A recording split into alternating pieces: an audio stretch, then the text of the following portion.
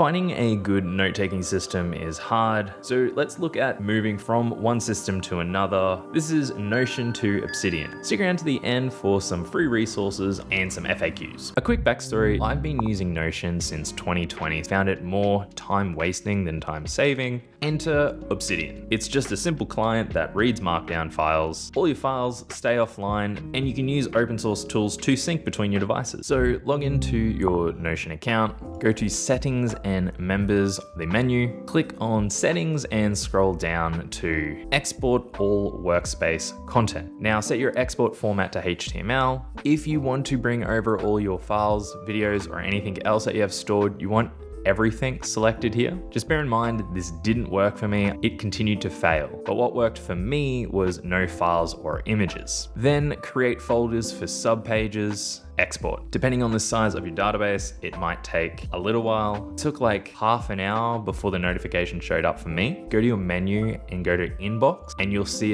your workspace export is ready, and you can select download. Great, so once your notes are out of Notion, this is what you're gonna get, a zip file. So the next step is to get Obsidian on our machine. So let's look up Obsidian.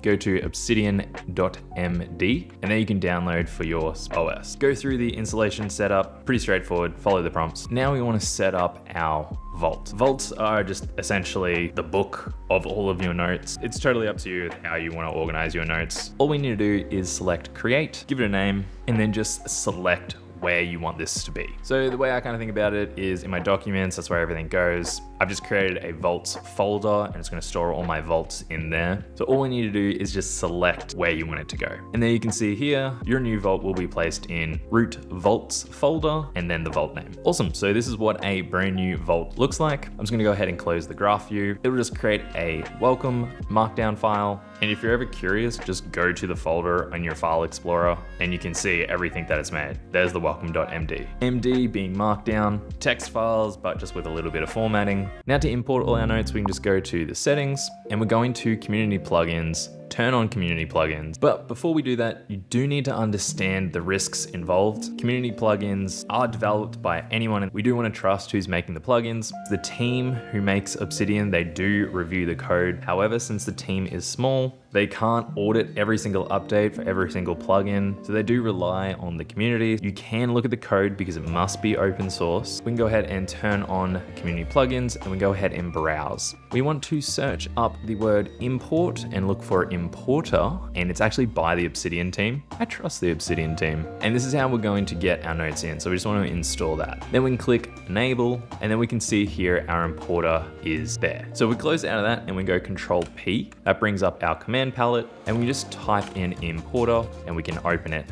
that way. We just need to select the file format, and this is going to be notion.zip, and let's go ahead and select it. Just before we do, we just need to extract that first zip folder that we had. There's a zip folder already inside that, and that's at the level that we need. Let's go back to Obsidian, go choose file, and you just want to navigate to that folder that we just extracted. It's going to set an import folder. So this one's just going to be called Notion. Save parent pages in subfolders, and now we can just select import. Now this process, again, like exporting out of Notion, it's just going to take some time. So just kind of leave it and give it a little while for it to do its thing. After some time, your notes will eventually import. What I like to do is just right click it and go show in System Explorer, and you can just go ahead and make a copy of it. Just if you're going to start making any changes, you've always got those original files there backed up. There are a lot of funky things to still fix up, like file names. I want the unique IDs removed, and I kind of just want the main notes extracted. I used a lot of templates in these that are still there. So that's kind of the next step, is to extract all the information that we want. I'm not going back on my notes, so I'm kind of just gonna leave them as is because I'm a little bit lazy. But let me know if you have any tools that might be able to like pass through this data in an automated way. So now we have our notes imported. A good idea is to have your notes be able to sync between your devices. So if you don't want to fiddle around with settings, you can go ahead and pay Obsidian for that feature to sync notes. But there is another way. It's a harder way, but there is another way. So if we look up a tool called Syncthing, Syncthing. This gives us continuous file synchronization between 2 or more computers in real time. Totally open source tool, free to use, and it's something that we can set up with Obsidian. So you can go ahead and download it directly from their website. Otherwise, we can use like a packet manager. So if you're on Linux, APT or another distro, like you can do that. One easy way on Windows is we can just go ahead and search winget. So the official version of Syncthing is fine. There is a fork called Synctracer, which just gives a little bit of an easier user interface.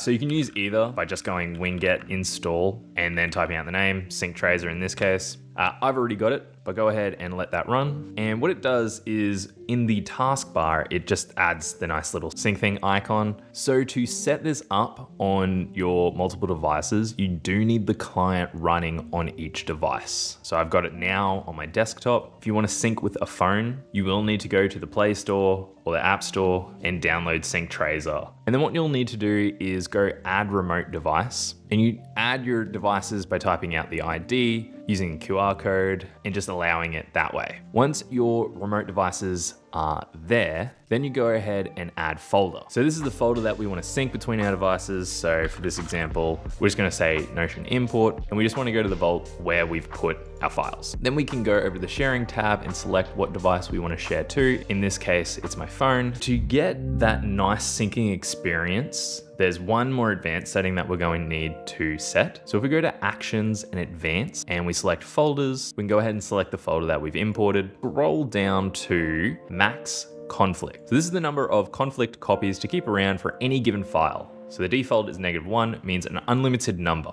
Setting this to 0 disables conflict copies. So what we want to do is just set this to 0, like it said. So we're not going to have heaps of sync files, and it'll just be whatever the latest version of your file is, that'll be synced between devices. But a popular system is to back up our notes. So this is something you can do locally. You could use Syncthing going to another device, but another option is GitHub. So you will need to go and set up a GitHub account, totally free. And then to get your notes syncing between Obsidian and a remote repository via GitHub, you go and click the settings icon, go to community plugins, browse again, and we're just gonna look up Git. So it's gonna be the first result there, probably. Updated semi-regularly, so that's a nice sign. And given the popularity of this plugin, I'm going to trust the developer. So we can go ahead and install that. Great, once that is installed, then we can actually enable it and we can select option. Now, in order for this to work, you are going to need Git installed, which is its own program. So again, we can just look up Git, free and open source version control software. So you go ahead and download it from here. Or again, if you just want to use a packet manager, you can go ahead and use that. It looks like we've got git.git as the ID. So we can go ahead, run winget install git.git. I've already got it. So you can go over to github.com/new for a new repo or repository, the folder, the remote place. So you can go ahead and give it a name, description if you want, public or private. So if there's going to be private notes, make sure that you are selecting private, and a git ignore file. If you don't want anything from your local notes to go over to GitHub, and you can go ahead and create your repo. And then lastly, you just need to configure Git running via Obsidian with GitHub and your remote repo. It's kind of just followed through the settings. And lastly, just something to keep in mind, the standard for GitHub security, if you use personal access tokens and fine-grained tokens. So if you go over to your settings in GitHub, scroll all the way down to developer settings, go over to personal access tokens, and there you can see fine-grained token. So there you want to generate a new token. So you want to give it access